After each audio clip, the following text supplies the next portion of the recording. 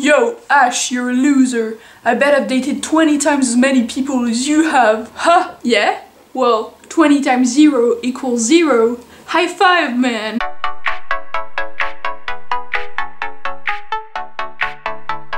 So, this week we're talking about sexual orientation and dating as a trans person and all that fun stuff. I can already tell this video is gonna be pretty short. But first of all, just a little update on tea. I haven't started yet. I'm filming this on Wednesday, January 31st at 8 AM and I could have started tea last Friday, so 5 days ago, but I was kind of stressed out about it and I decided to start today instead, so I have my shot in 2 hours and yeah, I just wanted to tell you that it's okay to doubt. Tea is something that I've wanted for more than a year, and suddenly having the prescription and everything, it felt like a lot. So I took a few days to think about it and now I know that I'm ready. On to today's topic now, my sexual orientation. So I started questioning and I realized I liked girls when I was 13. I didn't know I was trans yet. And between the ages of 13 and 15 I kind of fluctuated between the labels gay and bi.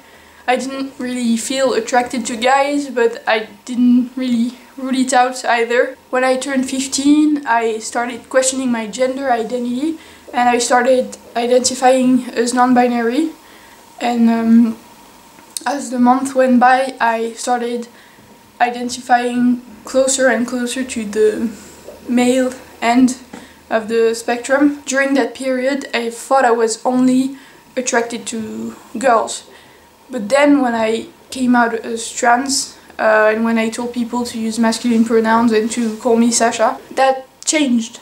And I think that's because before I was out, even though I had short hair and looked rather androgynous, people perceived me as a girl, and imagining myself being a girl in a relationship with a boy made me feel extremely dysphoric, because I would then be seen as, yeah, the girl in the relationship, and I didn't want that because I knew I wasn't a girl. But then when I came out as trans-masculine, I became feeling more comfortable in my body and in who I was, and so I realized I identified as bi. I'd love to date a girl or a guy or a non-binary person or anything else, and now I feel comfortable about all of that. Now, let's talk about my experience with dating.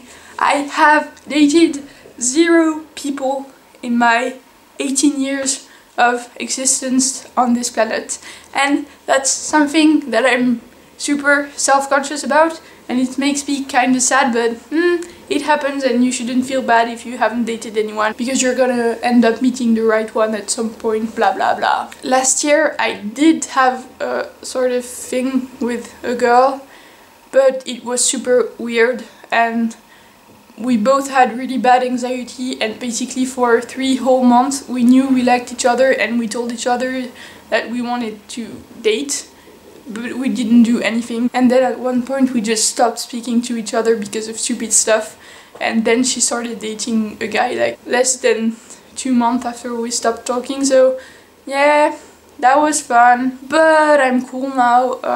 Yeah, the only thing is that I'm still single, so you know, you can hit me up if you feel like dating this pretty face. I'm just kidding.